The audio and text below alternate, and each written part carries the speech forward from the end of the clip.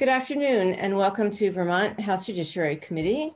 It is Tuesday, April 20th, and we are going to be continuing our work on S.7, which is a bill relating to expungement and sealing of criminal records. And we have two witnesses today, and I would first like to welcome John Campbell, the state's attorneys and sheriffs. Good to see you.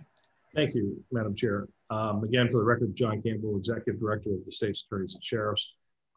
We had submitted some written testimony again because James Pepper, who has been the legislative liaison, is now, he has a gubernatorial appointment and was unable to testify. And he had worked his bill up in the Senate. And so I am sort of filling in to, I guess, to answer a few questions that you all might have on one of the sections, I believe section 4. And then there's just two other issues that I would like to bring up, Madam Chair, if that's just for the committees, where they might want to look into. But I can answer or address those first few issues on section 4 if you would like.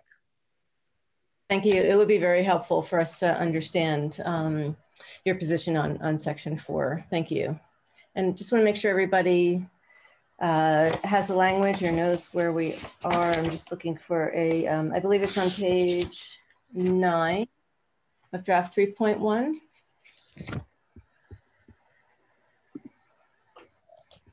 Okay, folks are set. Are we looking at the amended version 1.2 or the original version 1.1?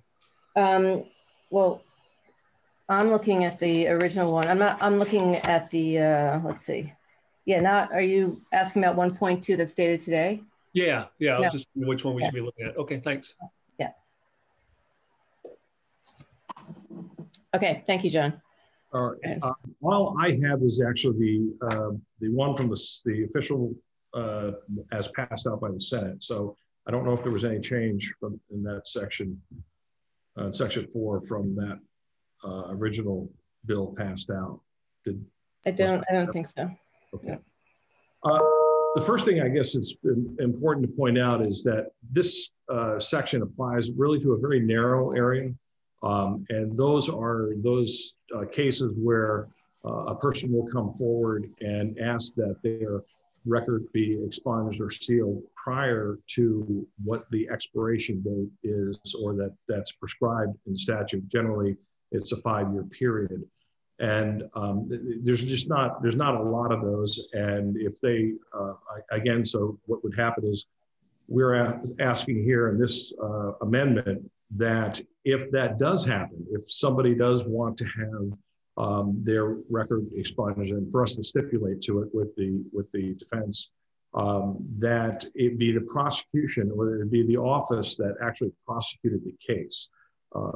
Now, the reason for this is that the prosecutors or the case themselves, the office, they're the ones that really would have any background knowledge on the individual or the crime. Any specifics. Generally, the person also is still living in the county where the offense occurred and where the initial prosecution occurred. So it would be absolutely beneficial as far as making sure that all of the knowledge of the incident and in making sure that it is within the interest of justice. You want to make sure that it's the people who are making that decision are the ones that actually, were involved, or the office that was involved. Now, I know there was a question of, well, is this going to affect the concurrent jurisdiction of the AG? And the answer to that is no. The AG and the state's attorney, we still have concurrent jurisdiction, and that would not disturb that, other than in a case where, again, if it was before the 5-year period, it would be the initial office that would, the state's attorney's office would be the one to determine whether there should be a stipulation. The other part it does not affect is, I believe there was a question of the expungement clinics, and that's really, I kind of mixed my groups in the prior statement, is what the Attorney General is doing a great job, along with legal aid, in doing these expungement clinics around the state. It's been great. I think it's worked really well. There have been maybe a few cases where there was some local knowledge that we had to share with the AG that they may not have known, which we did, and but the expungement still went through. And so this wouldn't affect that at all, the expungement clinics, because they deal with those cases that have already met the eligibility requirements. So there really is no issue here. And the other part is when you're dealing with waiving the statutory timeframes, you're also having an issue because the victims, which we cannot forget the victims of this, because there's always a victim of the crime. They need to be notified, and a lot of times victims, these are could be many years out from the initial crime, and so we have to track them down. We have to find them. We have to discuss it and explain things to them. And again, it's a lot of the local offices. They're the ones that actually have more of a connection with the victims and know maybe their families or maybe friends. So it is not only important to, I think, for justice, but also for the victims themselves to feel that their case is being, if we're going to stipulate to a waiver, that it's being done by their prosecutor or their county. And this really is not too much different than local control, which used to be a very big thing, and it is still a local control where you're concerned about the people in your community. So I think it's something that is definitely needed. I don't see this at all interfering with the progression of the expansion of the expungements. I think that it's going to be fine. I don't see there to be any issue. That's the first one. You want to wait for the questions, and then I can go on to the other two issues. That'd be great, because Barbara's had her hand up. Thank you. And thank you, John. Go ahead, Barbara. Thank you. Remember to put my hand down first here. So I get that the local state attorney is going to have information that the AG's office might not have, and that's important. How can we, though, somehow safeguard against geographic enactment of this law? So some prosecutors might just out of pocket not want to okay some, and others might take full advantage of this law the way we pass it.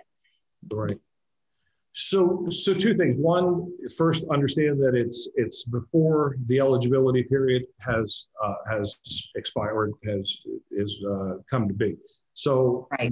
That's one. I mean, so it's pretty soon, right after. I shouldn't say soon, but generally within 5 years. But what you have to understand also is that there's a kind of a built-in safeguard in that the courts, they can if we don't stipulate, they can take it and then have their hearing and make a determination. Is this within the interest of justice? So I think that safeguard is there. And, the other thing too is that, it's interesting when the bill first came out, I thought that there would be maybe one or two counties that would be reluctant or that would be questioning some of the expungements. And I was really surprised, and there really hasn't been. I mean, Mairead might have different information than I have, but I see all of our state's attorneys being on board as far as they understand the need for expungements. There are some things, which again, a couple of things I'll tell you right after with this, but where they do have concerns. But generally, when the initial passing of the expungement laws, the work that you all did in the last couple of years, they were supportive, and I think that it's gone very well. And Attorney General Donovan has done an incredible job. He's been up there and really making sure that, along with legal aid, that this works. So I don't think there has been any issues. So I really don't see it going forward, under those narrow circumstances being a problem. So, okay, that's helpful, because I was going to ask you if it was sort of unanimously supported. So the Attorney General's office would have jurisdiction for doing their clinics. Yes. But other than that, it would be the state attorneys. Is that right? Okay. Thank you. Yeah. Martin. Thank you, John. I just want to make sure I understood your testimony. So you said it's not affecting concurrent jurisdiction with the AG's office, but that is only when the individual is eligible for expungement, is my understanding what you said. So this is a situation where somebody's coming perhaps in a clinic and they're not eligible yet simply because of the timing issue.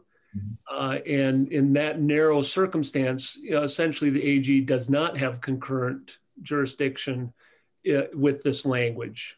Yeah, they have concurrent jurisdiction once it's deemed eligible, but in this one situation where there's a question of eligibility or waiving that time frame, then it really is only the state's attorneys that can decide that issue.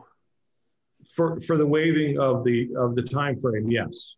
And okay. And the reason, again, going back, is that our concern is that the state's attorney is the one with the office with the most knowledge as to sure. the event. So you'd think you'd want to go with the person who has the most knowledge of the individual and the crime, and what subsequent actions may have happened, between the criminal act and the conviction and the time period that they're talking about. No, I think I understand certainly the rationale. I'm just trying to make sure I understand the situation, that without this provision in here, there's nothing to prevent the AG to exercise concurrent jurisdiction to say, well, you haven't quite met that timing, but I'm going to say that this is fine. But we need to put this in here to ensure that it's the state's attorneys that makes that decision. I believe you do, and then the other state's attorneys believe you do, except maybe with the exception of maybe one county, one office. All right, so I don't mean to beat this, but I just want to make very clear. To me, that seems like it is in fact, though, taking away some concurrent jurisdiction from the AG in this limited circumstance. And I'm not saying I'm opposed to that one way or another. I'm just trying to make sure I understand that right now they have concurrent jurisdiction to make this decision. With this language, they would no longer, and it would have to go to the state's attorneys. So I just want to make sure I understood that. Right, and I just say, like, it's one aspect or one portion of the jurisdictional question. The jurisdictional question is, who can come in and actually be the respondent, and or who can actually put this forward to the court. And in this case, we're saying that if it comes to waiver, the individual state's attorney's office should be the one that would make that decision. All right, thanks. Great, thanks. Great. Thank you. Anybody else before John moves on? I'm not seeing any other hands. Just want to make sure I'm not missing anybody. Committee members. Nope. Okay, go ahead, John. Thank you. Two other issues that I think, and I'm not sure if you all have taken this into consideration, and I do apologize if I'm repeating what maybe James may have said, but I think they're really important, especially when you want to have something succeed, a legislation. And again, as you know, I know how this will go forward, and if we're going to be successful, if you're going to be successful with your policy decision here, you want to make sure that all the T's were crossed and I's dotted, of course. One of the biggest things that of concern that I have, that I've seen, and I've mentioned it into the Senate, is number one, the cost involved with this. The manpower is just going to be a significant increase. It's, I think, last year they had with the prior one, it was like 15 crimes, and there is already a major backlog with the courts as to just dealing with those. And then this is opening up to probably, I think, over 700 crimes. And I can't be precise about that exact number, and I apologize because I thought I had the note here. However, the point is that for us to be able to notify everybody with all the notification, that is going to be extremely time consuming, even though it only takes, let's say, some people might say it's only going to take 10 or 15 minutes, but when you have to, you track them down, you really want to make sure that you actually do make a good faith effort to notify the victims, because they really do deserve to be part of, to have the information. So that, I think that a fiscal note should be requested on this thing. I just can't imagine it going without a fiscal note. So that's number one, because I think it's not just us. It's also, I've spoken to other departments, and I know that they're concerned as well. So, but that's not for me to testify to. That's excuse me, John, before you move on. No, thank you for bringing that up again. And that was addressed in Pepper's memo, and we have heard testimony to that effect. And I do know that the Senate, as you said, is concerned about this. And I know that the Senate and other members of the House are working with Joint Fiscal Office to look at some of the new money coming from the feds to help with the backlog, not only for the state's attorneys, but for the courts. And I know I asked the question, well, should we get a fiscal note? And the testimony was, well, we're already working on it. JFO is very aware of it, and really do want to make your office and other offices, not sure if we can make you fully whole, but surely get on top of that backlog. Yeah, it became more important with the governor's, release, as far as what his letter on the H315, where he is pretty adamant on the fact that the ARPA funds, are going to go to specifically ARPA related effects. So again, but I'm sure the governor is more than capable of coming over and telling you all that himself, or have his office. Well, for me, I strongly believe that the backlog is in part due to COVID, and so I think it would be very appropriate to help the state's attorneys, courts, and others with their backlogs, not only pertaining to expungement, but to the functioning of the courts and the justice partners included. So I will continue to advocate for that. Sure, and understood and understandable. The second one is something that really does concern me. Again, when we, as legislators, when you are looking at making wholesale change on things, you always worry that, are we missing something? And this may be intentional on the part of in this policy change, but there are certain crimes that in my review the other day of this, because again, Pepper had it earlier, that I was concerned, and I'm not sure if you knew that you're actually making eligible for expungement, and things like possession of child pornography, being that's being eligible for that. And oftentimes you have cases where, as you know, we've talked about this many times in here, that you have cases that are pled down. The charges are more significant, but because of the problem with the evidence or witnesses that are reluctant, especially in violence cases, domestic violence, or other cases like that. But that is that's one example. There's others, even embezzlement, where in some cases where if somebody had embezzled a good deal of money, and if that's then that person can go back into working in a bank or whatever. Now, again, I also know that there's times when there's been many cases that I've seen so far that I like of embezzlement that I think should be expunged, especially when you're dealing with some women who have been victims of domestic violence, and that they have no way out. And they've unfortunately made a bad decision and taken money from their employer. But there are others though where there's really it's a little bit different set of circumstances. And that was just a quick. I just looked for something and thinking about, because you have to go through all of them, the crimes, to really see, are there other ones that should not be eligible? And when you just say listed crimes, we know that unfortunately there's not. That's a list that's kind of grown over time, and we're now looking at that in the Sentencing Commission looking to see what should be considered a listed crime. But I just wanted you all to know, so if you're making a policy decision, understand that you're making a policy decision to say that a person who had been in possession of child pornography should be eligible for expungement. Again, that's your decision as policymakers, but I just wanted to make sure that you were aware. Okay, I see Martin's hand up.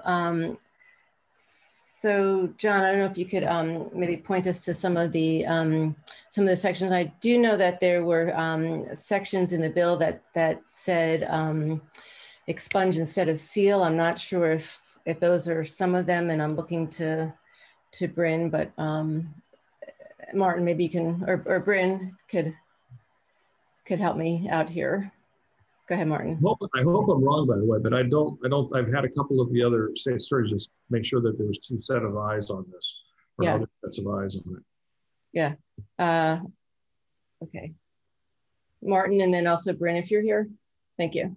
Yeah, I guess, I mean, I was going to ask a couple questions just following up on, and in fact was one, whether those certain offenses should be sealed instead of expunged, and so and I don't know the answer to that. But the other question I was going to have is what kind of factors would you suggest, John, that we look at to decide what might be sealed, what might be expunged, and what we don't make expungement or sealing available at all? What are the factors that you would suggest that the committee consider making those policy decisions? So that's the question for you. I guess the other question is more for Bryn, as far as, if there are certain crimes that really should only be sealed. But and I think, and it really is a very valid and a good question. I'm not sure that I can give you any answer other than some of my gut reaction. Let's say with possession of child pornography, and again, if I knew that case had been pled down to that, there are certain crimes that we already have certain crimes that are definitely not eligible, and and it's interesting that some of the crimes that involve like CDL, like if it involves a CDL, it's not eligible for expungement or sealing, and we know because there's federal issues there. But it would, to me, when I see something, when I from a visceral standpoint, when I hear, okay, well, it's okay, we're not going to let you expunge a traffic type of offense, but possession of child pornography, which in my from history of cases that I've seen with possession of child porn, this is one of those cases where, and actually going over to ICAC at the Attorney General's office, I don't think I've seen a lot of things in my life, but some of the things that they come across and that they see, and some of the child pornography, that really just shatters my faith in humanity sometimes. So I don't want to get hyperbolic here, but too much of hyperbole, but I just think that if there's one thing like that, there might be others. And I just think we should do we probably should look at it, or you guys should look at it take a deeper dive. But maybe Bryn can answer first of all, whether I'm correct on that. Yeah, thank you. Bryn, are you prepared to answer that? Thank you. Sure. So for the record, Bryn here from Legislative Council.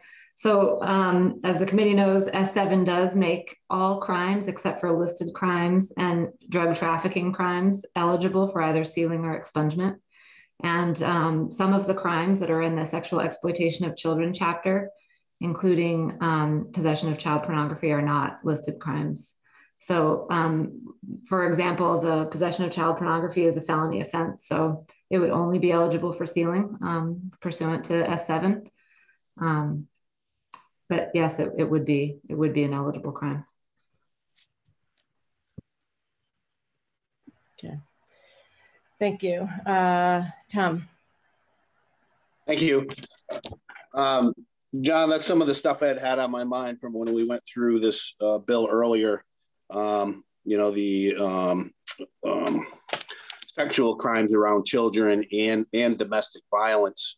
In my opinion, neither one of them should be expunged or sealed. I guess, you know, if I wanted to prioritize one, it would definitely be the sexual exploitation things.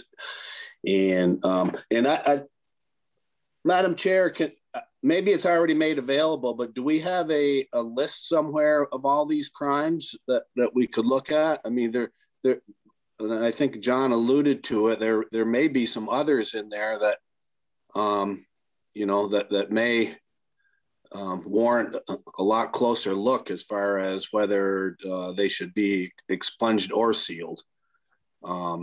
So Right. I would love to be able to get that list.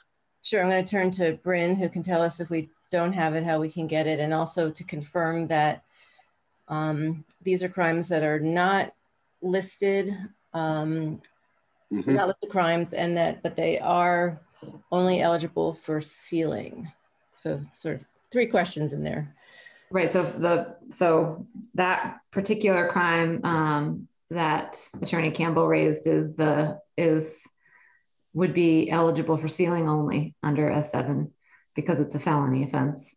And I don't have a list of every crime on the books except for the listed crimes and the drug trafficking offenses.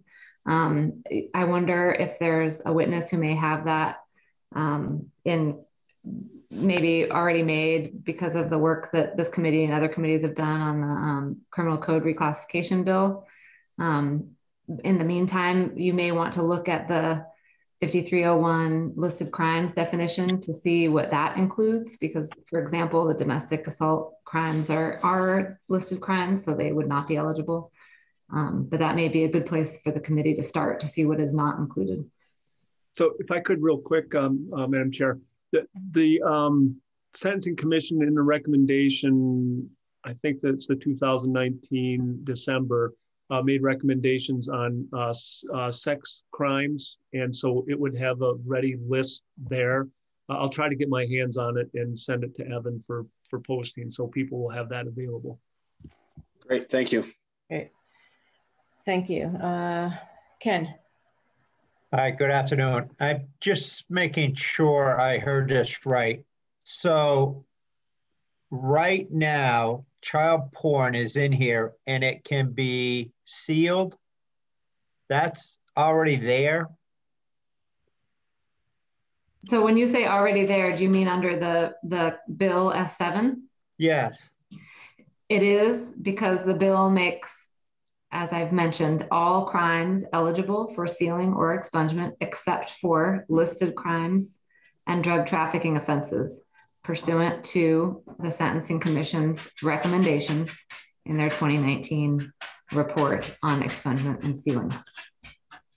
So yes, it is, that particular offense is not a listed offense. So it would be eligible for sealing under subsection J, which I think is on page 17. So I think I'm with Representative Burdick. I think I need to look at that a lot closer, because I can't believe that got by me, because I think I would have been, well, I'm only one person, but I would have fought that a lot harder. I'm confused how I even missed that to begin with, because that's a bad one. Thank you. Thank you. And it might be good to have the Sentencing Commission, maybe the chair of the Sentencing Commission back in to help explain why, in fact, the commission recommended that these cases be eligible for sealing. Okay. Yeah, go ahead, John. Just want to be clear, and Bryn, no disrespect whatsoever. I just got an email. So there's one of the other SAs evidently that are watching currently right now, and Bryn, maybe you can correct me, but I believe that there is a misdemeanor. Says a person who violates section 2827 by possessing or accessing with the intent to view a photograph, film, or visual depiction, including a depiction of stored electronically, which constitutes clearly lewd exhibit of child's genitals. And I don't need to go into all the specifics, but that's a misdemeanor. So that's correct. There is a portion of the child pornography statute that's a misdemeanor. Yeah. Okay. So, sorry, they asked me to make sure that we knew that. So I think what happens is that the Sentencing Commission, they basically came and they said, well, what do we want to do? And there was a large, there was a contingent of folks that just feel that, you know, all crimes should be eligible and for expungement. And I think that's when they propose that. It's not easy for someone like Ledge Counsel to have to, you know, go through again. You look and see which crimes you're going because again, I believe that's listing to list that it would be a huge piece of work. I do not envy anybody with having to determine exactly how many crimes you have, because as we know also, we've got a lot of crimes in the book that don't even make sense anymore. We're always, you know, tripping over some of them and deciding why do we even have it on the books, and we get rid of it. There's just, it's just a beast that is continuing to grow. Okay, thank you. And did you have another concern or? No, and I feel bad because I feel like I might have just created a more concern, and I apologize. My intent was not to do that, but it's just, I think it's only fair to you all to make you aware, because I can tell you if these things happen, they pass, and someone's going, how'd that happen? That's when the fingers start getting pointed. So, you know, it's what the doing expungements, I think, is a great job. I mean, it's important, and I just would hate to sideline, you know, the good work that the legislature has been doing regarding expungements because of something like this. No apologies needed. No, I'm glad that you raised those concerns, and glad that you're here. That's why I had mentioned to you that it is important to hear this testimony in person. And I'd be curious if you have recommendations of how to address those concerns that you just raised. Okay, Tom.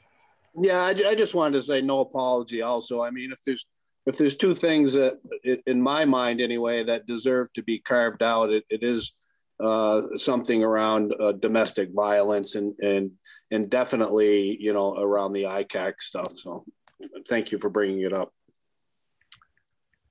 Thank you. And I don't know about the domestic violence. I think Brendan answered that. So.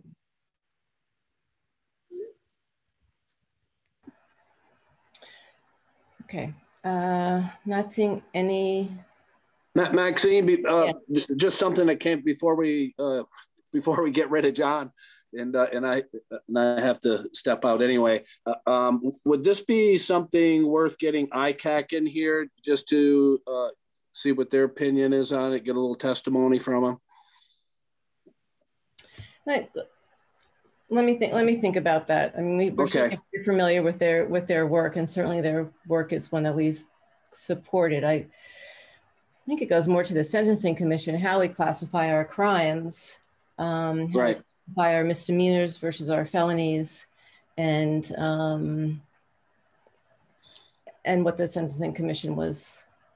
I don't want to say what were they thinking, but what they were, you know, what analysis went into their recommendations, because certainly that's quite a diverse group who are very familiar with the laws from various different, whether it's as prosecutors, judges, defense attorneys. So I think that's where I would go back and revisit for starters, along with legislative counsel. But let's keep thinking about it. Okay. Thank you. Thank you. Okay, any other questions before we move on to our next witness? Sure, Martin, go ahead. And Tom, did you have something else, or? Yeah, okay, Martin. So I wonder if I can ask John to comment on the proposed language amendment on section 4 that I had asked Bryn to put together and was posted. John, I don't know if you had a chance to look at that. And the idea generally is the language in section 4 that we were talking about earlier absolutely prohibits the AG from making the decision on eligibility if the time frame hasn't expired. And what this language would do, and it's been posted, so if folks want to look at it, simply what it would do is it would allow the state's attorney that would have that jurisdiction to essentially allow, to waive having to make that decision.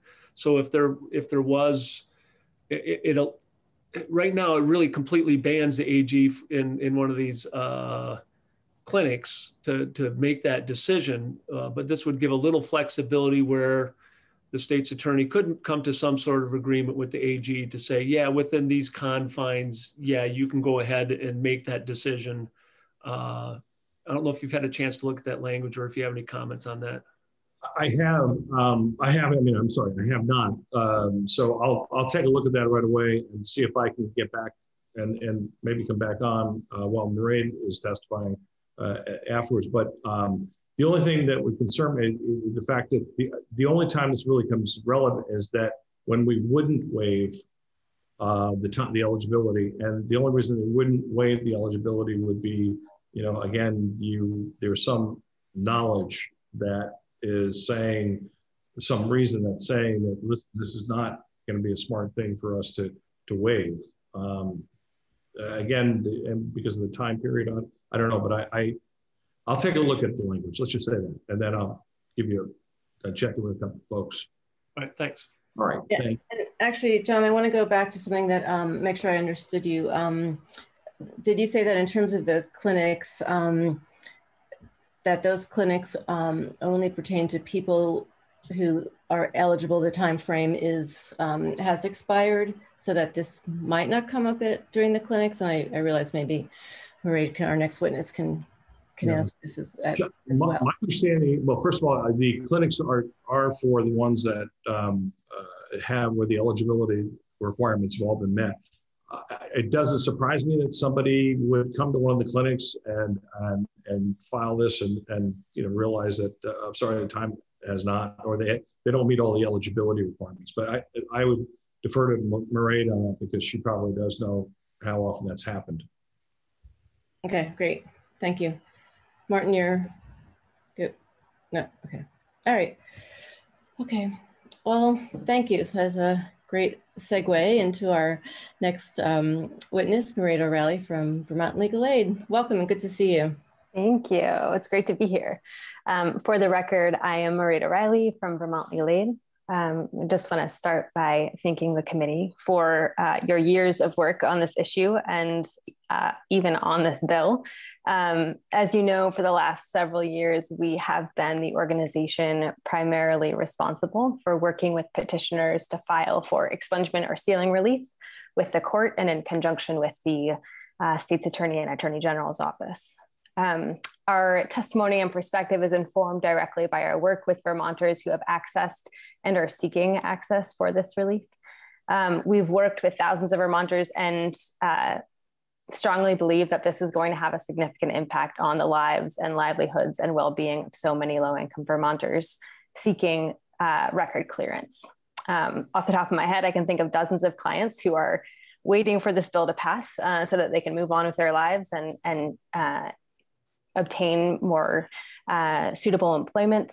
And it's our perspective that the legislature is doing the right thing by furthering expungement reform. I have one substantive comment on the bill and a few responses to different statements made by legislators and witnesses over the last couple of weeks. And I'm happy to answer any questions the committee may have. The first comment that I have is a minor technical amendment to the surcharge provision that's included in S.7. So as you all know, S.7 includes a technical fix to the surcharge language that was actually passed last year through Act 167 in order to effectuate that legislation. There's been some concern across different courts that have struggled with the language as passed. So the fix in S7 to 13 VSA 7282 will be very helpful. I have one minor recommendation, which would be to include the language that was in Act 167. And that language reads, any restitution and surcharge ordered by the court have been paid in full, provided that payment of the surcharge shall not be required if the surcharges have been waived. The recommendation would be to include that language in a few additional provisions within 13 VSA 7602. And I can give you the lines and the page numbers on the most recent version of the bill that Bryn posted today, if that would be helpful. But just sort of to give you a little bit more explanation of that proposed recommendation. So as you know, S7 creates several new categories of crimes in 7602, non-predicate misdemeanor, predicate misdemeanor, felony property crimes, and other felony offenses. Several of those sections include that surcharge waiver language that was drafted and passed through Act 167, but several of the sections do not actually include that waiver provision. So for any category of crime that doesn't include the waiver language, I think there would be a viable argument to say that waiver of surcharge would not be available for that type of crime. I don't think that the legislature intends to do that. I haven't heard any conversation that certain types of crimes, certain types of convictions should not be eligible for a surcharge waiver. And, you know, I would also recommend if that were the perspective of the committee that we move away from that. And I think the fix is easy. It's just to sort of copy paste that same language. And one example of where you can find it is page 12, line 1, in several different provisions in the bill. And I can sort of give those sites, but it's 7602, subsection A, subsection G, subsection H, subsection I, and subsection J, just to make sure that waiver of surcharge is uniformly accessible for petitions to seal or expunge any type of conviction. So I can stop there and see if folks have questions. No. Okay. Thank you. I would like to know if it just was, if it was inadvertent or if it had been discussed in the Senate or. Yeah. And just, you know, for what it's worth, as this is a provision that's near and dear to legal aid, I didn't hear anything. I could have missed something, but I certainly would, you know, at least acknowledge if I had been part of a conversation and there was a debate. I think it was just inadvertent, but others can speak to that. Yeah.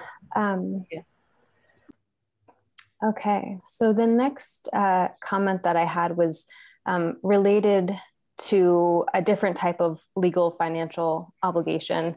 At some point over the last couple of weeks, I'm forgetting which day, but Representative Lalonde had inquired during a committee hearing about whether the committee might consider fine waivers and also just wondered aloud whether fines like surcharges are a barrier to expungement. And I don't know if, you know, the committee came to a conclusion about whether to act on that or pursue that any further, but I just wanted to sort of give my 2 cents. So Legal Aid has not collected any data about barriers posed by this particular type of legal financial obligation, but I can say that anecdotally, in our casework over the last 4+ years, fines have been a barrier to expungement for low-income Vermonters, especially for those who are convicted of lower-level quality of life offenses.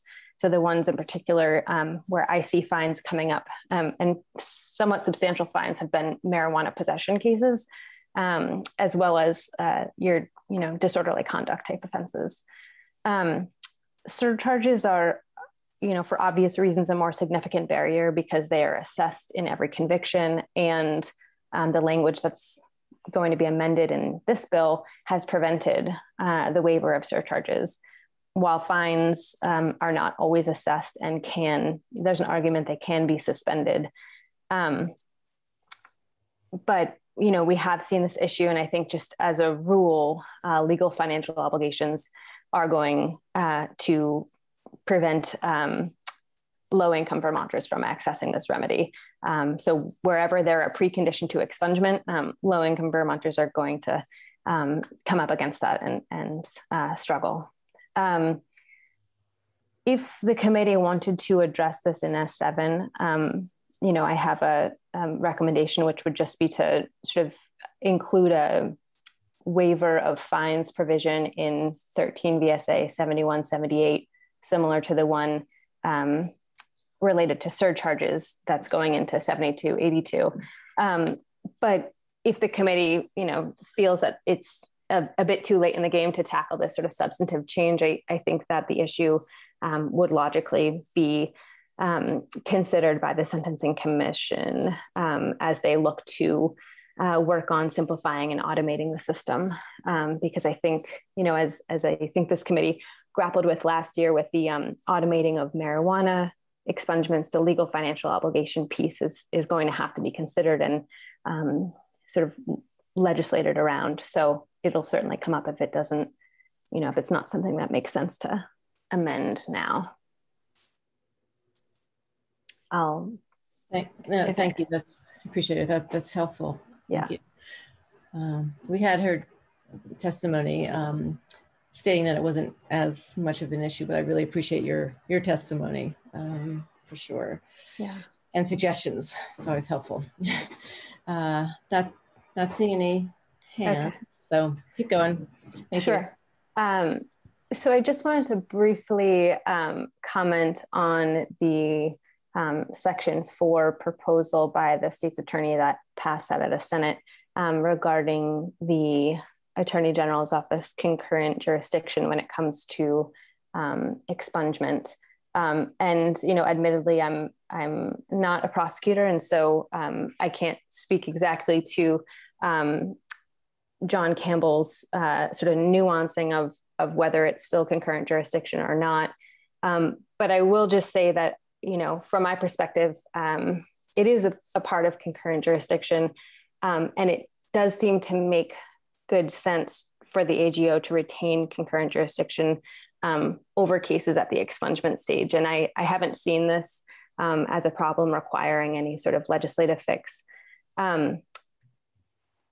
Because of the way the current law is drafted, the AGOs have the ability to stipulate to the expungement of criminal records during our clinics with the Attorney General's office.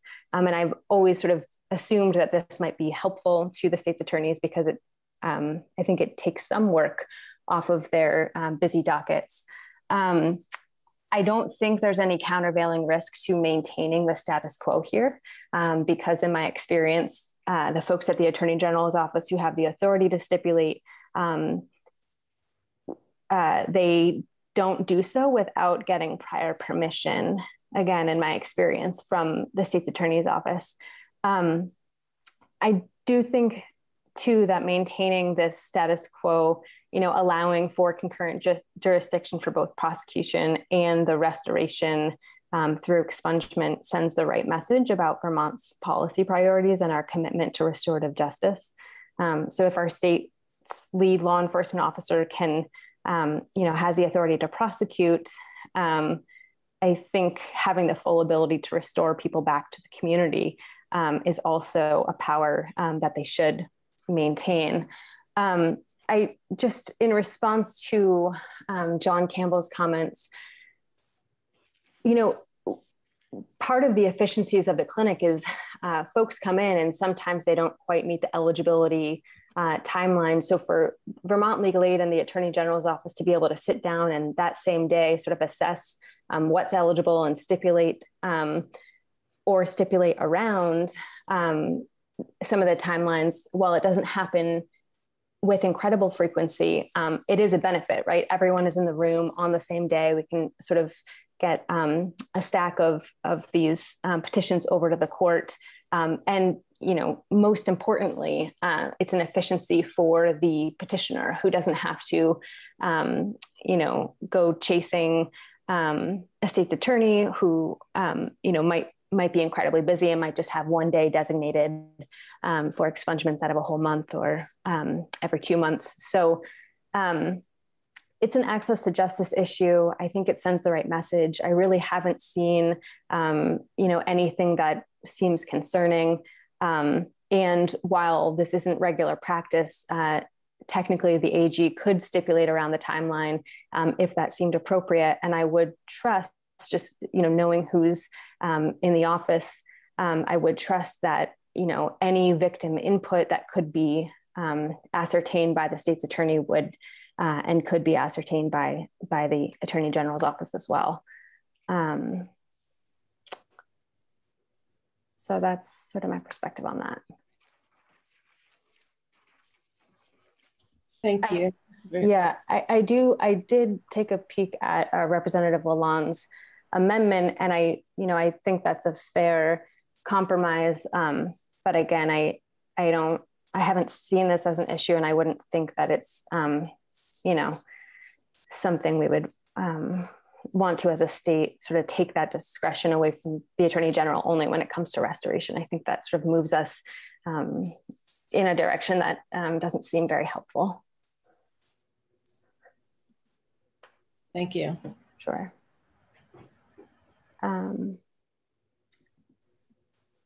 So I can just speak, I guess, similarly to the Department of Corrections concern about expungements occurring when individuals are under supervision. And just sort of as a preliminary point, Vermont Legal Aid's position aligns with that of the AGO, that records have a definite predictive value, and use of very old records in risk assessments wouldn't be supported by the data. So, expungement of old records, perhaps shouldn't even be part of a risk assessment. And I'm not well versed enough in the risk assessment that the Vermont Department of Correction uses to know whether they're looking at very old records. But I would say it would be hard for me to imagine a situation where someone under supervision was getting anything but incredibly old records expunged. The only other point I want to make on this is that it's important to consider that the only way a person under supervision would be able to get an expungement is if the state's attorney stipulates. And this is our local elected law enforcement official. And so their stipulation to an expungement indicates that they believe, at the very least, public safety would not be harmed by the expungement. And at most, public safety might actually benefit from the person getting an expungement. They use everything at their disposal in order to make these assessments, including conversations with the victim, with the petitioner, with the petitioner's advocate, if they have one, as well as, information from the Department of Corrections, and their own records from the underlying cases. So I would trust that if they're determining that a person can have some old records expunged while they're on supervision, they're not making that decision lightly, and that they're really sort of investigating whether it would be in the best interest and in the public safety interest of their community.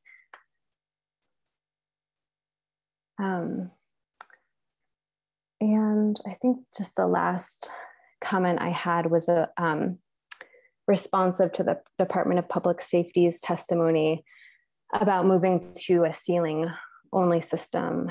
I think he had concerns about the wisdom of expunging records, and stated that it could frustrate another policy goal, which is police accountability.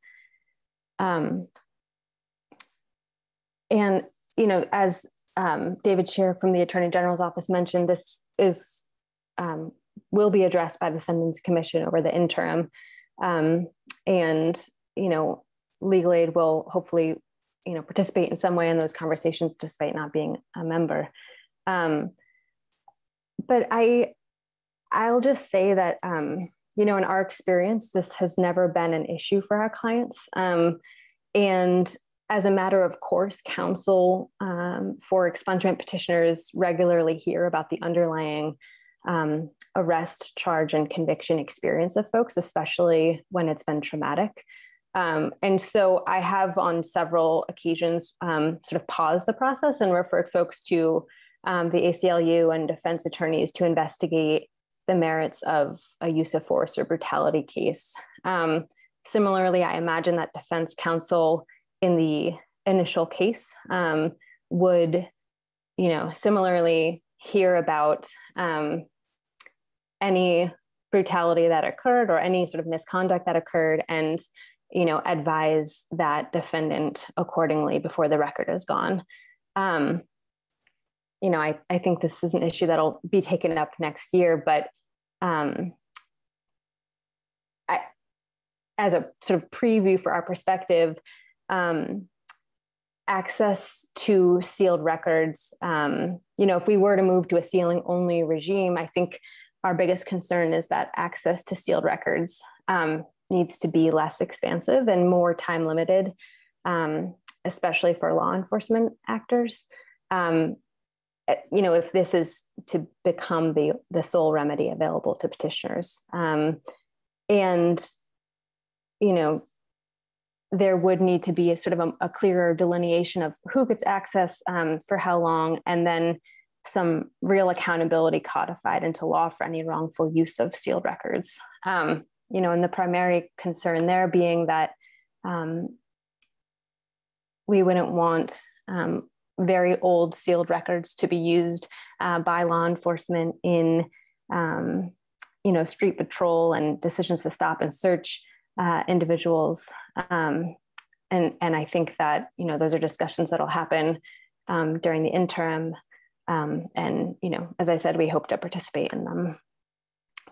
So that's really all I have, and I'd be happy to answer questions. Again, I just want to thank you all. I know that every session you hear about this and take testimony, and you're patient and thoughtful and creative, and a lot of people are benefiting. So thank you. Thank you. Barbara. Thank you.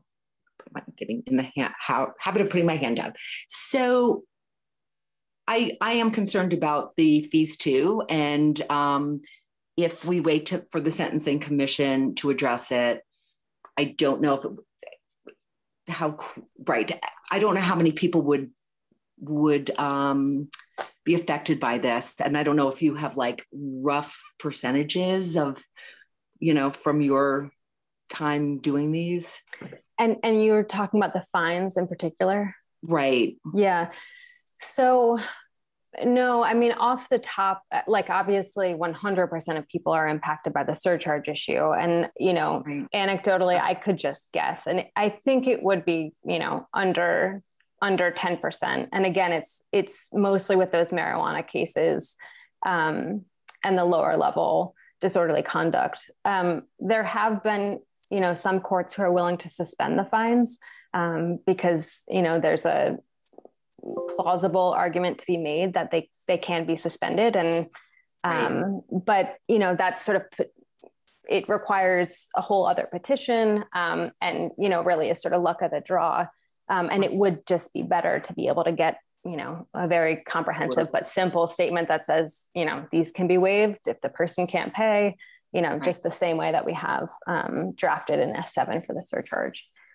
Right. So I don't think it would be a huge, a huge problem, but obviously, I mean, if it feels like it's something that could, move and wouldn't hold up the bill, I think it's always going to be helpful to low-income people to take care of those financial obligations. Yeah. And it sounds like you've been watching all the testimony. So we were hearing from public safety their concerns that it would be better for people if their records were sealed. And I'm wondering, have you ever had a client who it would have been in their self-interest to have had their records sealed instead of expunged? At this time, no. I mean, there are immigration concerns. And when, we do some screening for immigration concerns. And so if, a person was not born in the United States, sort of our first course of action is to have them consult with an immigration attorney down at the South Royalton Legal Clinic to ensure, we don't inadvertently or we don't create an additional collateral consequence or to the expungement process, they might need to defend against some allegation in an immigration proceeding, and they would need to have certified copies of those records. So that would be the context in which it comes up, and we do our very best to advise. I will say that I could imagine a situation where if there were no eyewitnesses and there was an instance of police brutality and body cam footage was deleted, that would be a concern. And as I said, for better or worse, we hear an awful lot about the underlying arrests, charges, conviction, incarceration. So things are, any attorney who's counseling these individuals, like light bulbs are going to be going off. And as I said, I have on a couple of occasions paused people and just said, I think you should have a conversation with the ACLU, because it sounds like, you might want to work on addressing and investigating whether you have an actual civil rights claim. So we have paused those. And I could imagine, if we were to move to a system where we're automatically expunging everything after 2 or 3 years, I think that would be very concerning. But I don't, my sense is that we're not moving in that direction. And not yeah. So, right. Because the statute of limitations, I think, is 3 years for many of those civil cases, which is, a much shorter timeline than even sealing under S7.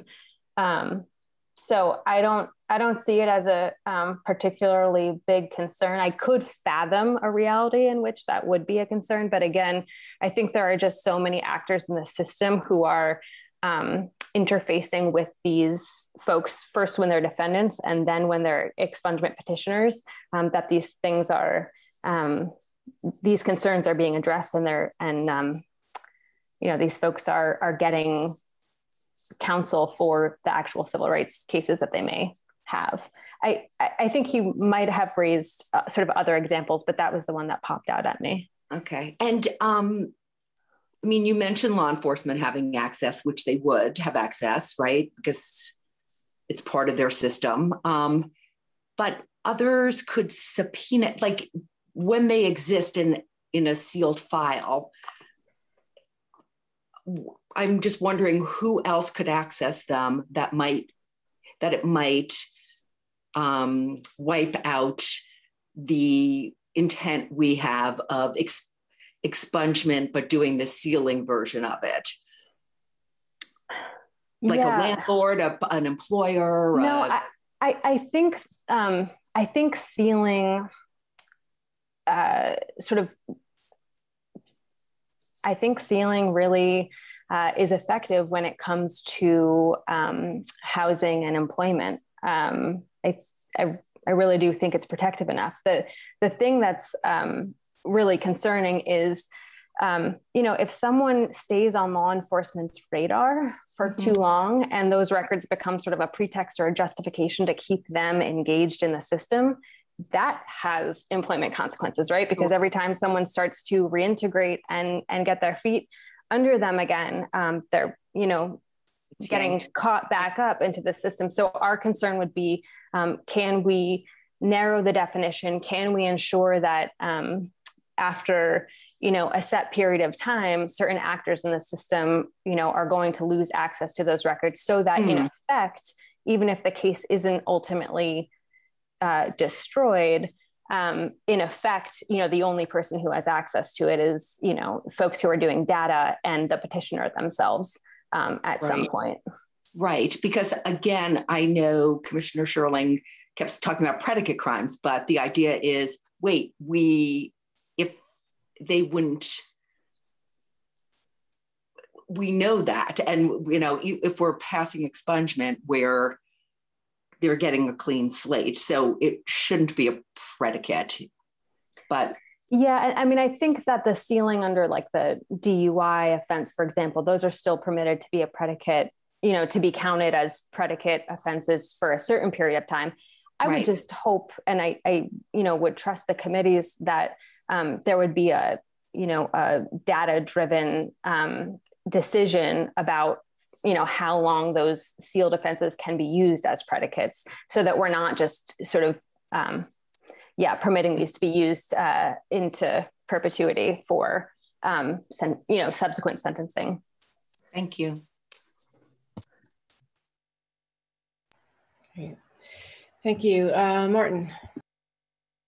Yeah, I'm going to ask you to go back to the very first issue that you were discussing with us, Mairead, the language regarding surcharges. Yes. I just want to make sure I understood that. So I'm looking at the bill as passed the Senate in the bottom of page 11. It has that language, I think, that you mentioned. Any restitution surcharges ordered by the court have been paid in full, provided that payment of surcharges shall not be required if the surcharges have been waived by the court pursuant to section 7D282 of this title. Yes. So you just think that that language needs to be also in other places. I just wanted to clarify. Yes, that's exactly right. And I, unfortunately, in my notes, I sort of marked out the bill with your most recent amendments that Bryn drafted, but I can tell you which sections I think it needs to be added in, or where it's omitted, and I believe inadvertently. And those sections are, so the first one is 7602 subsection A, which is just kind of the, the prior version of, permitting the state's attorney and the petitioner to stipulate around the timeframes. The second one is 7602G. But wait, sure. So 7602A has multiple, there's A1, A2. Yeah, exactly. So it would just be a number 6, I believe, because I think we're all the way down to 5. Maybe just, if you could email that and copy. Yeah, absolutely. And then, rather than trying to do it over. So we make sure know what you're talking about. That was my main question. Sure. The other question has to do with what you were just talking about. And is it your view that it's, this is probably a rhetorical question, but I'll throw it out there anyway, that for certain crimes, it's more important that we get to the point of sealing than to the end game of destroying the records? That sealing is giving us a lot of what we're after. Yeah, I would say a qualified yes. I think if we can ensure that if we can ensure that these records are not being used to, as I said, inform stops and searches on the street, sure. Like that's really my biggest concern. So it depends on how tight the seal is, so to speak. Yeah, exactly. And we've talked, I think the language that the Attorney General's office has started using is, a certain level of confidentiality descends upon the record. And so, for a period of time, a seal means, only the public is barred from access, but, criminal justice agencies, as they are currently now under the sealing law, permitted access. And then, that winnows down to a certain subset of criminal justice agencies for a certain, criminal justice offense. And it keeps narrowing until, essentially, sure, the court has it, and sure, the petitioner can petition for access, but otherwise it's gone. All right, thank you. Bob. Yes, thank you. Hi, Mairead. I hope I got your name right. Thanks for being here. Maybe this all seems to be a little confusing to me. I'm looking at the concern for the surcharges and so on and so forth. And under section 7282, it reads that the surcharges imposed by the section shall not be waived by the court except as part of an expungement or sealing where the petitioner demonstrates his or her inability to pay. Maybe you could explain that to me a little bit. And through your experience, and I have one more quick question, but through your experience, what other surcharges, cost-wise, value-wise, what have they been? sorry, I have a question about your very last question. What other surcharges? I just didn't quite hear you. When we're talking about surcharges, what are we talking about generally speaking? $10, $100? Oh, gotcha. The amount. Yes. So the surcharges that are assessed for every conviction are based on statutory schedule. And right now, my recollection is that it's at $147 per conviction. So if you have a multi-count case, let's say two or three convictions, it's 147 times 3. I'm terrible at math, but I think you, get the idea. So those are the amounts for every surcharge.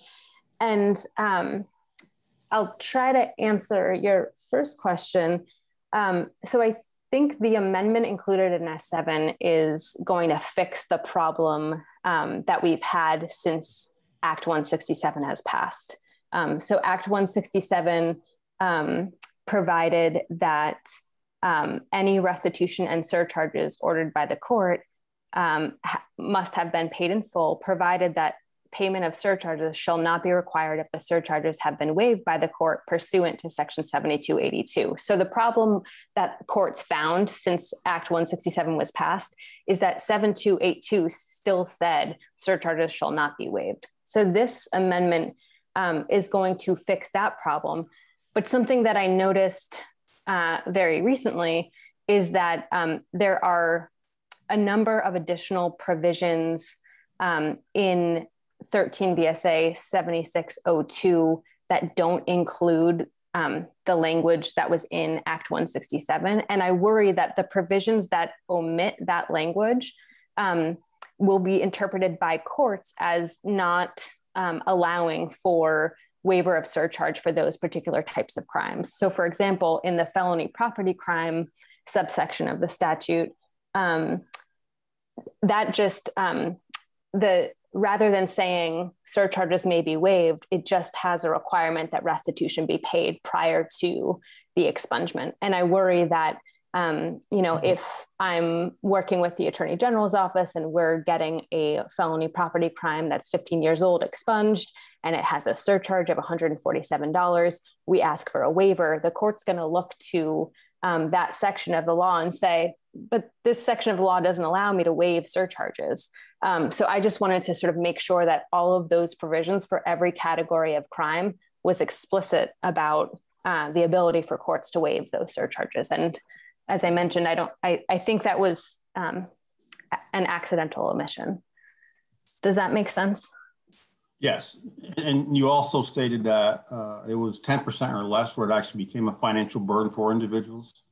So I was just sort of guessing at, I was responding to Representative Rachelson's question about fines, which are different from surcharges. So surcharges are automatically assessed by the court in every single conviction, whereas fines are just a part of the sentence that a court orders, that the judge orders. So not every case has a fine. Representative Lalonde had mentioned earlier in testimony over the past couple of weeks, he wondered if a waiver of he wondered if the committee should tackle waiving fines as well as surcharges. You know, they're a different sort of financial barrier. And he wondered whether they were, still posing issue for Vermonters. And, my response is, every time they're assessed to a very low income person, they're going to, be a barrier to expungement if they're seen as a precondition. But, I don't think that they're not assessed, they're not ordered by the court uniformly. So I was sort of guessing, which I shouldn't do on record. So I apologize, but it's a far smaller group of people who are contending with the fine barrier as opposed to the surcharge barrier. So I'm pleased that the committee is addressing the surcharge issue. I think if we had to wait to address the fines until next year, that would be okay. But if it's something that's doable now, that I think there's an easy fix. Okay, and Sarah, there's no need to apologize. And lastly, you had made the statement when it referred to the sealing of records. And you were speaking to Representative Richardson in reference to law enforcement having access to these records, and you stated that if they if they remained on law enforcement's radar for whatever reason, so on and so forth. Could you, through your experiences, give me an example of that, what we're referring to here? So my concern is that if law enforcement had access to sealed records into perpetuity, they might be, they could possibly use an old, stale, sealed record as, a justification for, continued involvement with that person. There was a lawsuit out of New York City where law enforcement had access to sealed records that had been, dismissed records that were sealed in their handheld device and were unlawfully using those sealed records to apprehend, to stop and search and apprehend folks who had prior involvement. And my concern is that we wouldn't want to create a system where into perpetuity, those records would be accessible to law enforcement who are, investigating for new crimes. We would want there to be, some limitation to the amount of time for which they can actually use those. I appreciate that. And my last question is, through your own personal experience within the state of Vermont, are you aware of this ever happening?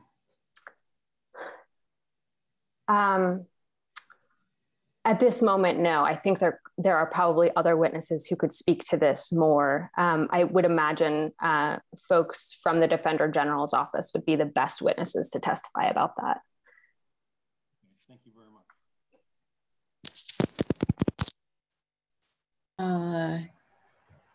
Ken, I saw your hand up and now it's down. I want to make sure that your questions were answered or. Yeah, thank you. Bob asked the questions and they got answered, and I'm all set. Thank you. Okay, great. Thank you. Not seeing any other hands. Okay, great. Thank you. Anything else or that you want to leave us with? No, just my gratitude for all of your work on this. Again, I'm grateful for House Judiciary Committee and Senate Judiciary Committee and all your interest and work on this issue. Thank you. Okay. Thank you very much. Let's see, before we take our break, I just want to give John Campbell an opportunity if he wants it to come back on, but no pressure. Yeah. I'll just make it quick. And I did get a chance to read the amendment, and I'm not sure it really does anything. I would think that if somebody wants to waive, if a state's attorney wants to waive that, he would waive the time period themselves.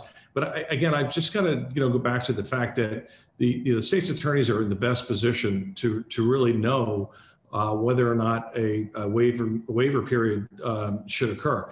Again, when Mairead was testifying, I talked to Rory Thibault. I just asked him, and he told me he had one individual who came and actually was from one of the clinics, and he was trying to get the expungement just very shortly after his probationary period, but Rory and the person didn't know, whoever it was from the AG's office, that the person had violated probation a couple of times. And so he said, no, we're not going to waive the period. This person needs more time. So again, it comes down to the fact that we our state attorneys do have that specific knowledge that really is important and essential to make these decisions. And really, I guess it comes down to are these statutory time frames, waiting periods, are they important? Are they there for a reason?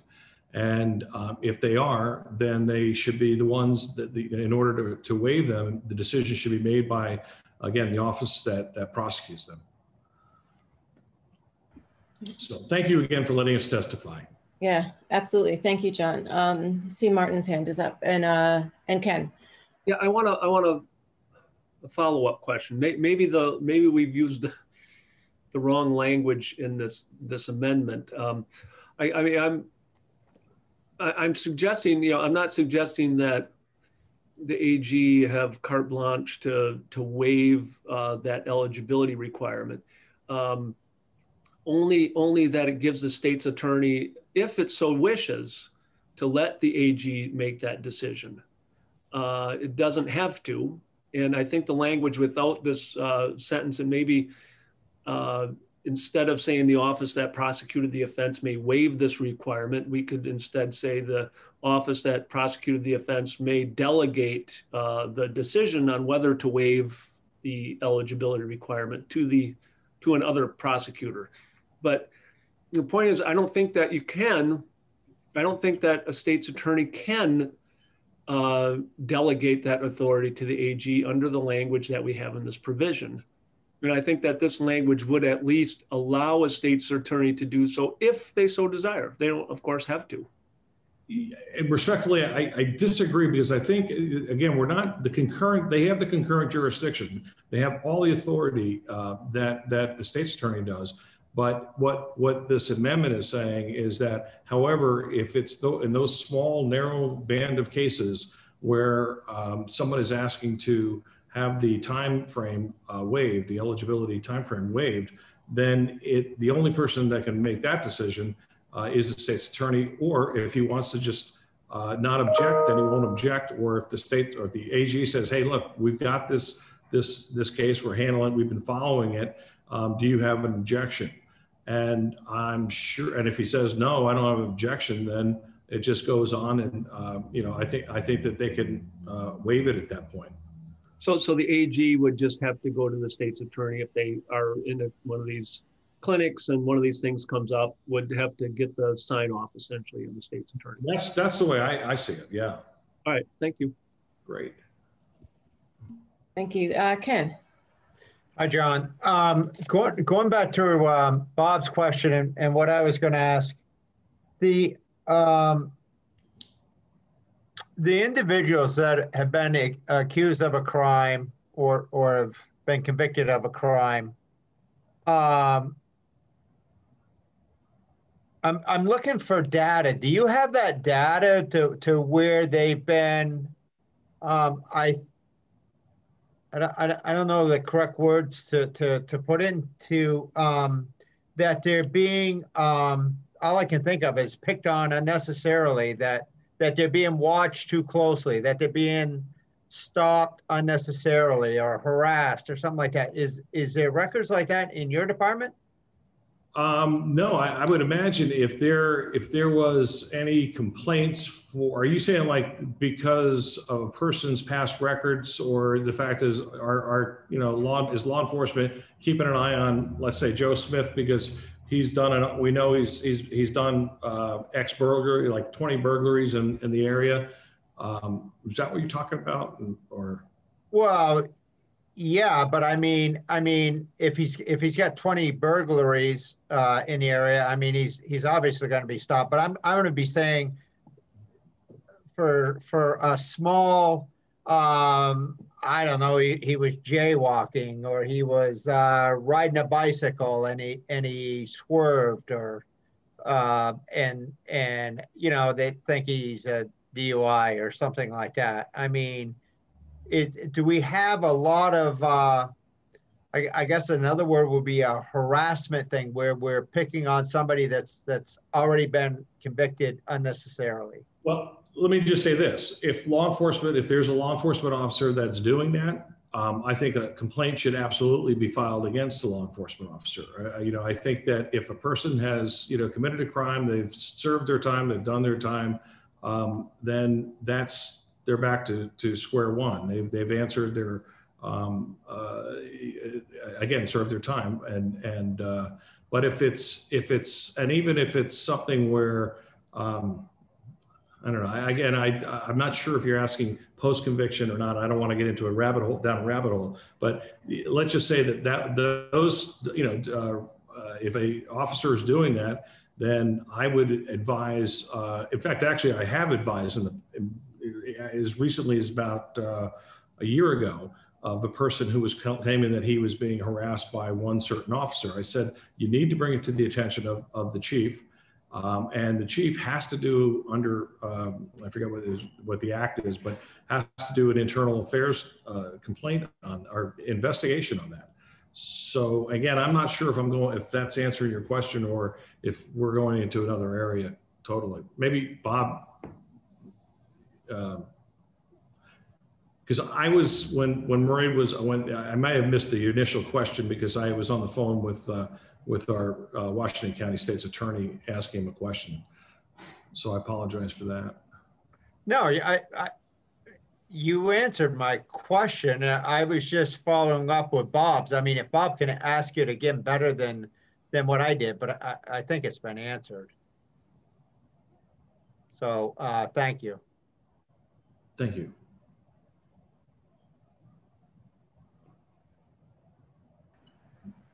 Thank you. Anybody else before we take a break? Okay. Okay. Not seeing any hands. So committee, I'm going to take a little bit of a longer break than we usually do. I'd like to come back at 3:15 in a half an hour, and then we'll just